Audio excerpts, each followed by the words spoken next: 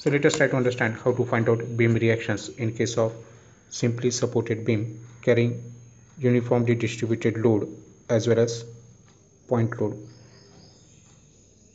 As shown over here, from the right hand side support, we are having the point load of 2 kilonewton which is acting on the beam, and throughout the beam there is a uniformly distributed load of 1.5 kilonewton per meter that is acting. So this is the point load of 2 kilonewton. These are the reactions at the support, and along with this it is having the uniformly distributed load of 1.5 kilonewton per meter.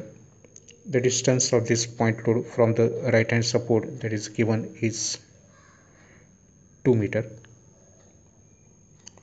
and the total span length that is given is 6 meter.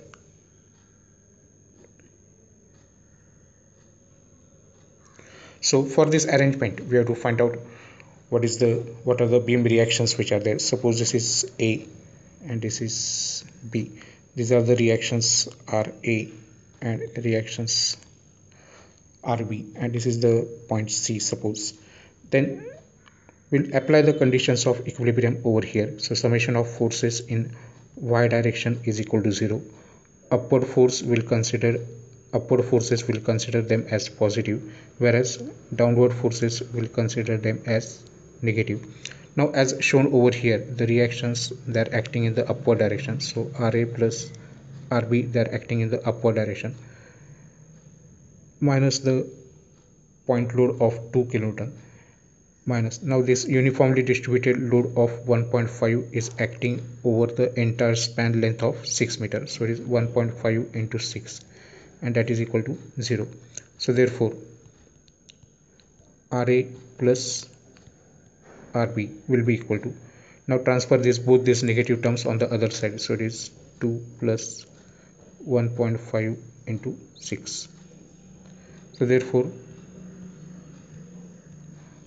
RA plus RB in this particular case will be equal to 2 plus 1.5 multiplied by 6, so that total value will be 11. Now call this as equation 1. Now we'll take summation of moments is equal to 0. We'll apply the another condition of equilibrium. Suppose clockwise moments we consider them as positive, and anti-clockwise moments we consider them as negative. Now we'll take moment about point A. So taking moments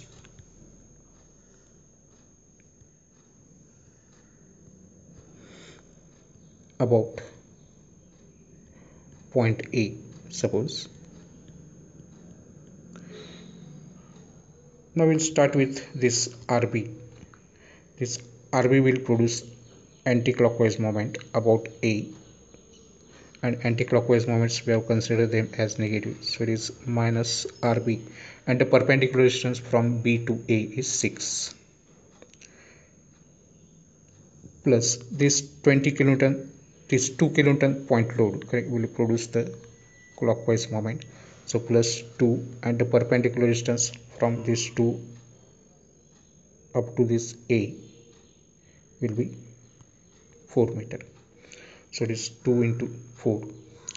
Now this uniformly distributed load, the uniformly distributed load is of 1.5 kilonewton per meter, and so for 1 meter it is 1.5, but it is acting over 6 meter length. So 1.5 into 6, that will be total u.d.l length, and it will be acting at the, that will be total u.d.l load, and that will be acting at the center of this 6 meter length.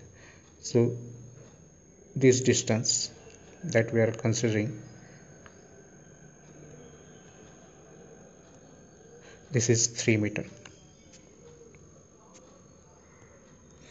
So this UDL we have converted into point load. So it is 1.5 into 6, that is the total UDL, and allow it to act at the center of 6 meter length, that is 3 meter.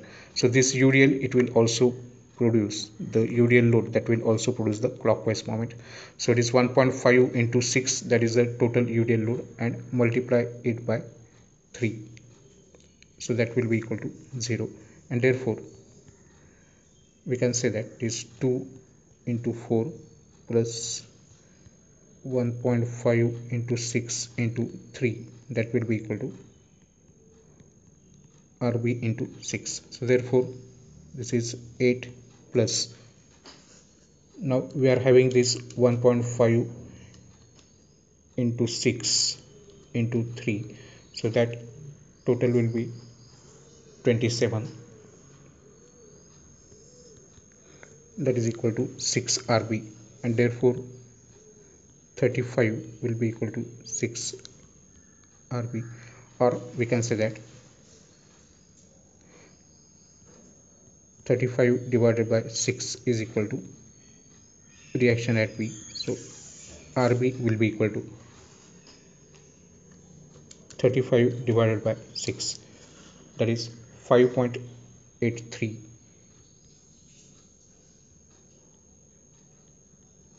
kilonewton. Now we can substitute this value in equation 1, and we'll get the value of RA from it. So from equation 1 we can say that